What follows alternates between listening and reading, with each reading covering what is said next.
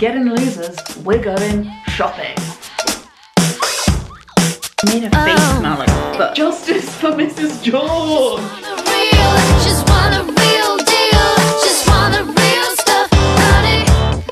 Oh, hello. I didn't see you there. So after my recent style videos, are we calling them style videos? Fashion is dead, so that term is out. Clothes sounds a little bit generic. Fabric that we put on our bodies for fun isn't very SEO friendly, so we'll go with style. A lot of you are asking me for tips on how to branch out more with your own style. Own style. I'm a really strong believer in the idea that you don't have to buy something fast fashion or trendy, or even buy anything really that new to refresh your wardrobe and change up your look a little bit. As I talked about a little bit in my how to build a wardrobe you'll actually wear video, I like to take inspiration from things that I just really love, and especially when they're a bit old and naff. And here in the year of our Lord 2021, you don't get anything that much more naff than Mean Girls. Now, I'm a massive Mean Girls fan. Let's just clear that up for any naysayers, but nobody in that lineup looks like the kind of style that I would wear. So I'm going to be spending the whole week using these characters' outfits to challenge my own sense of style and push my own boundaries. Doing exercises like this really helps me shop my own wardrobe, look for more unusual secondhand items, and rediscover kind of unexpected pairings between things I wouldn't have initially put together. Trawling through secondhand websites and, in the past and hopefully in the near future,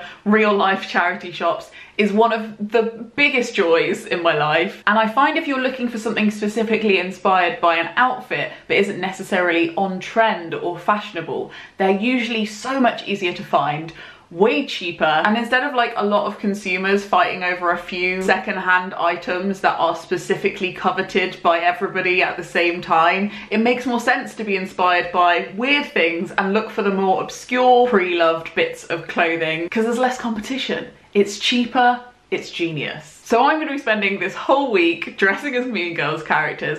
I kind of mainly shopped my own wardrobe, but did pull out a few pieces from Depop to experiment with, and not stuff that I would have usually bought. So we'll see how I get on and what I actually keep and what I give away to friends or resell on. And I'm also going to be giving you some thoughts on my reflections watching the film back, like 20 years later. It's 20 years old now, guys.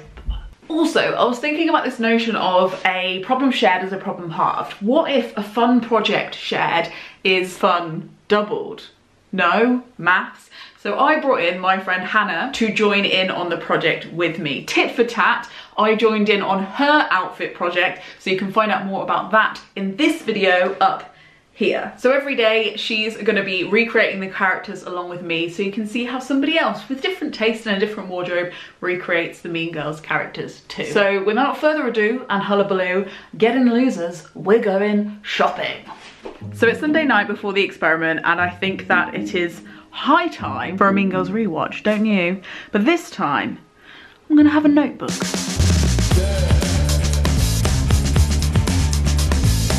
It's Monday. So today is the first day of the challenge. Rewatching Mean Girls was really fun. It obviously has dated a little bit, and I have a lot of thoughts I'm going to share with you over the week. But first, the outfits. Today, we've obviously got to do Regina first, Queens Before Teens. I'm going to be recreating this outfit because I have a leather skirt. Despite my infamous and long-standing vendetta with white t-shirts, I do actually have a polka dot t-shirt, and, well, I have my own version of a pink cardigan, you'll see. This is gonna be true to Regina in some aspects, but it's also a very me, cozy outfit. Regina without the patriarchy plus some self-care. Okay, so I have Regina'd. I put on a shit ton of bronzer, more bronzer than is my taste, glossy lipstick, which I'm also not known to do, a much more flamboyant glittery eye look than I suppose Regina would accept, but she's not here to stop me. This is my white t-shirt. It's actually really kindly sent to me, gifted, by this really amazing Depop shop called Enough Already. They take like old fast fashion clothes, I think this is a Primark top, and embroider like beautiful literary quotes on them. So I've got like a Mary Shelley quote on it, and it's definitely a very me version of Regina. Obviously got the famous fluffy cardigan, which would perhaps be Regina when she ages and becomes a art teacher. And then this amazing necklace from Catch Reese I'm going to talk about later, but it's a much more me version of the R that Regina wears around her neck throughout the whole film. Then on my bottom, I've got my leather miniskirt, and I was thinking about wearing bright pink tights because that is an option that I have in my wardrobe, of course. But then I could kind of see Regina in my mind's eye side-eyeing me and being like, tacky, so I went for something sheer and polka dot instead that kind of matches the t-shirt.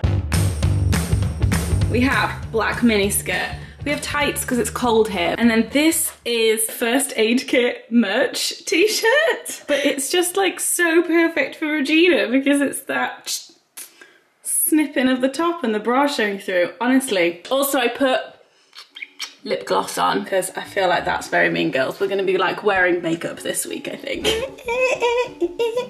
Does anybody remember watching Mean Girls in the cinema and at that moment where she gets hit by the bus, you genuinely thought she died? Not everybody has experienced 3 seconds like that, but if you have, let me know so I don't feel old. It was actually really funny watching the film back because I realised that if I had been influenced fashion-wise by this film, it probably was by Regina's style. More for this slash neck black top, which I definitely had one of, and I'm definitely sure that's why. And then also the trend of like putting diamante things in your tear ducts. I did that for years after watching that film, and it was only rewatching it that I was like, oh yeah, that's where I got that from. So Regina, you were influential, and I don't give you enough credit.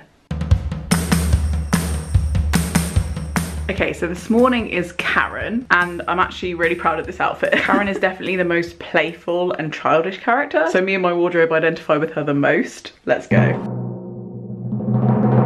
Okay, let me talk you through the Karen outfit. So I was watching this video essay about the costume design of Mean Girls, and it talks about how innocent Karen's costume design is. So for Pink Wednesday, she takes it really literally and wears all pink. She has like a more childlike style to everything she wears, and she is the only Mean Girl not to change their style at the end of the film. She's obviously always liked the way she dresses. I decided to use this image for inspiration. I like the kind of hard black with the heart. I found this smock dress on Depop, and I like to think that it encapsulates Karen's childlike side and also perhaps liberates her from the kind of very uncomfortable looking Mean Girls look.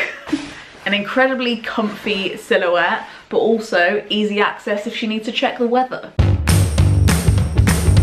I'm a mouse, duh. I think these are actually cat ears, but it feels very Karen to still be a mouse with cat ears. I even did earrings, because she wears long earrings in this scene. Feels so ridiculous just to be like working at home today, dressed like this. No prizes for guessing what colour we're gonna wear today.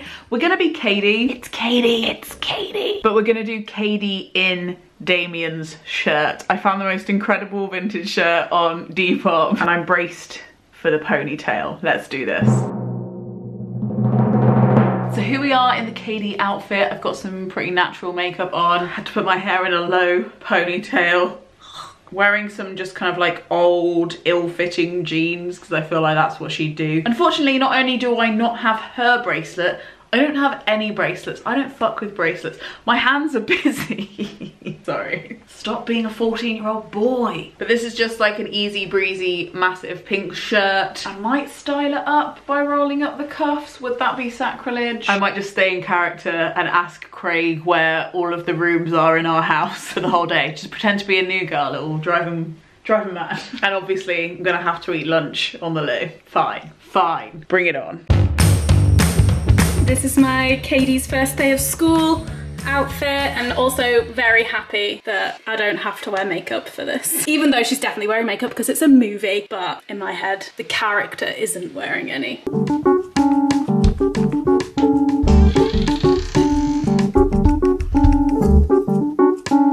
Okay, we can't let Katie Day pass without talking a little bit about how the jokes in Mean Girls have aged. So there are some jokes at the expense of people who are being ignorant. Them assuming that the transfer student from Africa was the woman in the room who was black. That's an assumption that's made fun of, and there's lots of stuff like that in the film. But I also have a very big question around Katie. So other people keep calling her like Africa, referring to that girl from Africa, but she literally never corrects them. She never tells them exactly what country she is from on the continent of Africa. And if you have grown up your whole life in Africa, wouldn't it be something you'd want to mention?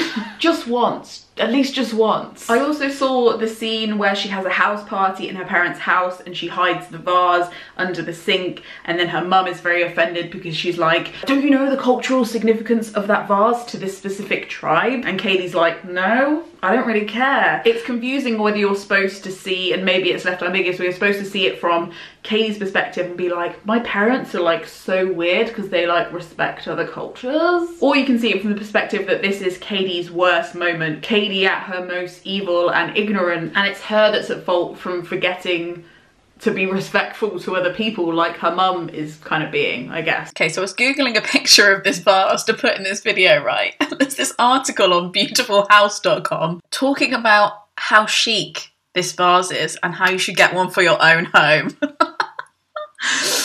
Are we okay? Are we okay? I don't think we're okay. Today is the day we've all been waiting for, Janice Ian.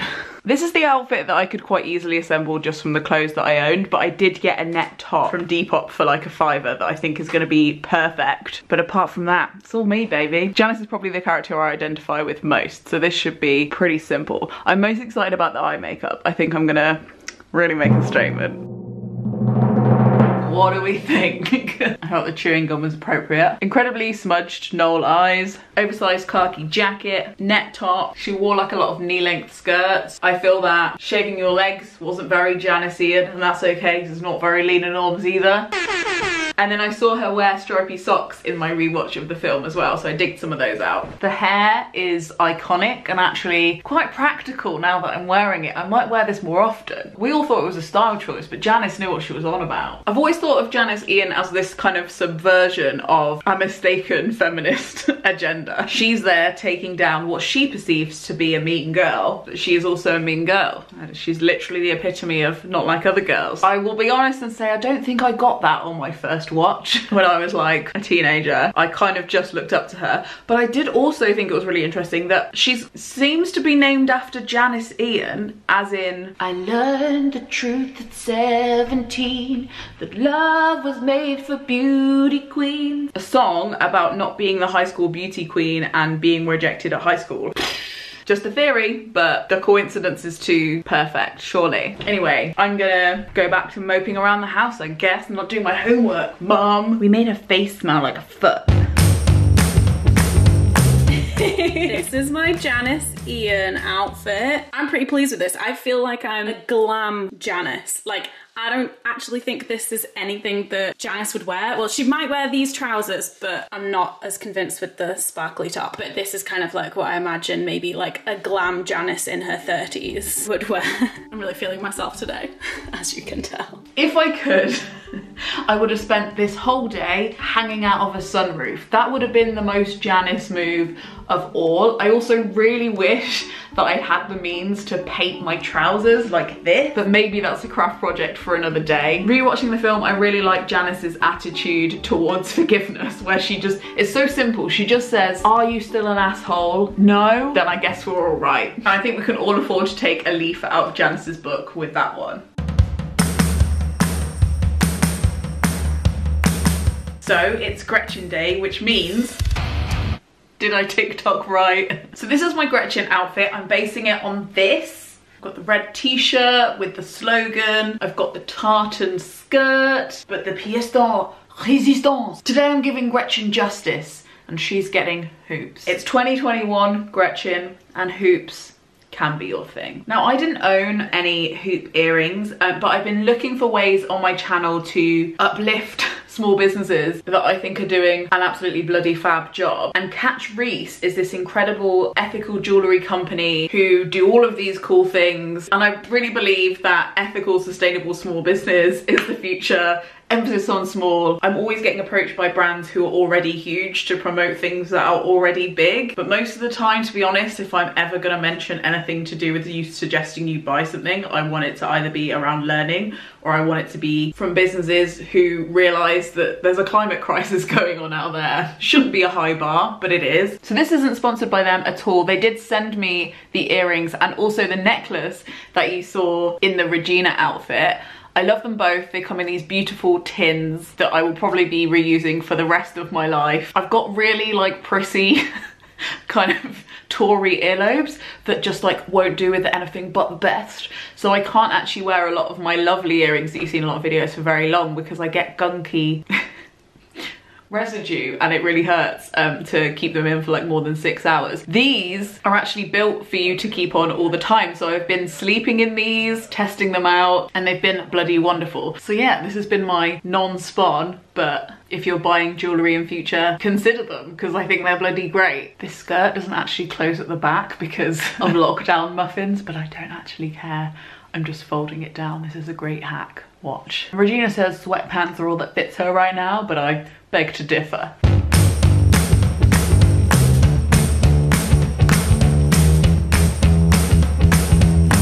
I do not want to think about how long it took me to do this hair this morning. Normally I don't wear this cardigan tied like this, but I didn't feel like it was very Gretchen having it like hanging down. I think this outfit's pretty fetch. We need to talk about Gretchen. There's this funny disdain from most characters throughout the whole film for Gretchen, not only because she's pretty and also shallow, but because she comes from dun dun dun, new money. Her dad invented toaster strudel, but the depiction of Gretchen in this film really reminds me of the kind of sideline Jane Austen or Bridgerton characters that are presented as tacky, over the top, all because they're trying to fit in with their new status as elite and not quite getting it right because they're not from old money. In fact, I think this outfit embodies that perfectly because we've got the tartan kind of preppy private school kind of skirt and then the kind of tacky cheaper slogan t-shirt, and it all makes me kind of reflective about where Gretchen's anxiety about fitting in and having to latch on to a group comes from, and it makes me kind of feel sorry for her. Okay, the day has come. The character that is perhaps furthest from my character, Regina's mum. I'm already committing sacrilege on Regina's mum's part because I'm wearing a sports bra. So seeing as Hannah did such a good job of representing Regina's mum's boobs, I feel like we can focus on a different aspect of her style. This tracksuit, iconic. Could I find it on Depop? No. But I realised also that the essence of what made this iconic was the pink velvet. There is something completely audacious about pink and velvet together. So I got this. You'll see. Okay, the earrings have nothing to do with it, but I love them too much to take them off. I slept in them, I showered in them, I'm feeling great. I made a concession for Regina's mum, and for the first time in perhaps months, I blow dried my hair. Not that you can tell, but the spirit of her is there. And then this top. I found it on Depop for about 7 quid. Look at it. I've got my sports bra underneath, and because the tracksuit is athleisure wear, I'm wearing some athleisure wear below as well. I'm wearing some purple leggings, which I just intuitively think she would approve of, and some gold shimmery lip glossy thing. Now the reason that we're going with a baggy athleisure wear look for Regina is because this just arrived. Let's go. Regina's mum, this is George. I'm not a cool mum, I'm a regular mum. Lena, your video is probably going to be demonetized now. And as an apology, I thought I would do a plug for Lena's Patreon, the Gumption Club. For as little as $1 per thing, you can support this channel and you can join a bunch of lovely people over in the Gumption Club. But I think this is like a great little sexy Regina George's mum cosplay. We're not doing a Damien, but if we were, how perfect would this be? She doesn't even go here. She doesn't even go here. Regina's mum, Mrs. George, gets a bad rep, and mainly for good reason, but what I would say is that top marks for safe sex parenting and sex positivity. Regina clearly doesn't have a complex about her sexual health or expression.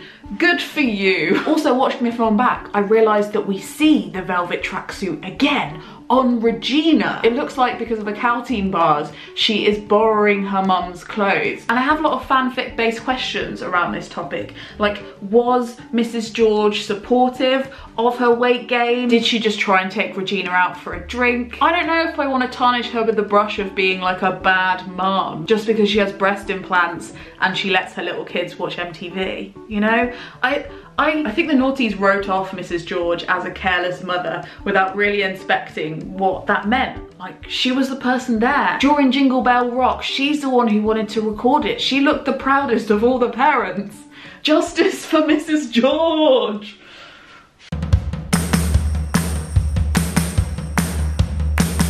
Yo, it's Tina Fey Day. I'm not even sad it's the last day because I got the best character. Now, I had to tackle something pretty big with this costume. Are we calling them costumes? Because I have a fear of waistcoats. I just think they look horrific on me, and I've never been able to make them work as a fashion choice, which is why they were perfect for this experiment. I'm supposed to be pushing myself into dangerous fashion territory for me, and for me, waistcoats are dangerous fashion territory. Now, I spent longer than I'd like to admit looking on Depop for the perfect waistcoat, and they all looked bloody fugly. But then I managed to combine two magic keywords: patchwork and waistcoat. Now, that did turn up a plethora of amazing pieces of art like this, but it also turned this up. Pow! And I think I love it. I've been resisting properly putting it on for this, but the plan is to recreate Tina Fey's costume from the mall, and I'm gonna put loads of badges and as many ribbons I can find as possible, and it's gonna be epic. Okay, you ready? Okay, good. So here is my Miss Norbury. The joy of this costume was that I got to keep my glasses on. I have my crimped hair, the waistcoat, which I actually decided was kind of better without the ribbons and the kind of overhaul of it, because the idea of the challenge is to make it wearable and to try and persuade myself into liking things that I don't usually like. I thought that this was kind of enough once I'd got these buttons on. Because the waistcoat isn't green like hers, I added green to the outfit with these jeans. And I'm also kind of not against this. Would she wear? No, she wouldn't. No, Miss Norbury wouldn't. I would. Miss Norbury wouldn't. Do I feel like a scout leader? Yes. But I also feel like, you know, the scout leader that everybody likes. So far I'm not feeling uncomfortable in this waistcoat. It's kind of making me feel quite chill. And I also like that the netting detail in the kind of patchwork of the waistcoat meant that I didn't have to make holes in the waistcoat to put the buttons on. A teacher out of school is like seeing a dog walk on its hind legs. This is my Miss Norbury. It's very loose. I basically just went with black trousers and a shirt. We're ending on a high. This is what we've got going. I did think I could go with a waistcoat, but the only waistcoat in this flat is Dan's wedding waistcoat. Here we go. And of course, the slippers. Makes every look. Can we talk about the much sidelined commentary that Miss Norbury has 3 jobs? Look me in the eyes and tell me that the writers weren't trying to make some kind of point about the underfunding of education in the US. I also think it's nice to end the week on Miss Norbury because she teaches the girls a very valuable lesson. Calling somebody stupid doesn't make you any cleverer. Calling somebody fat doesn't make you any thinner. And I wonder if we translated those kind of lessons into the online social media culture of today. Calling somebody ignorant doesn't make you any more woke. Calling somebody problematic doesn't make you any more pure. I have to wonder what a 2021 Miss Norbury would say, and I wonder if it would be something along those lines. But ultimately she follows the same kind of thought tract as Janice ends up doing, and doesn't judge Katie based on her past behaviour, but on her present, newly developed set of values. So, what did you think? How did we do? Let me know in the comments which was your favourite outfit. Personally, I think the whole project was very fruitful. It definitely got me rediscovering things that were in my wardrobe that I hadn't touched in a while, and it also made me branch out with some second-hand items I would never have touched before. For instance, me and this waistcoat, we're pals now, we're good friends. She is staying, and that would never have happened without this kind of project. I also think it was kind of fitting because Mean Girls is a film all about trying to fit in and losing yourself in the process and then coming out the other side more you than you were in the first place. Thank you so much for watching this video. There are more clothes videos over here. There's some planet videos over here. Subscribe if you want to find yourself here again, and until next time, Frogsnog out.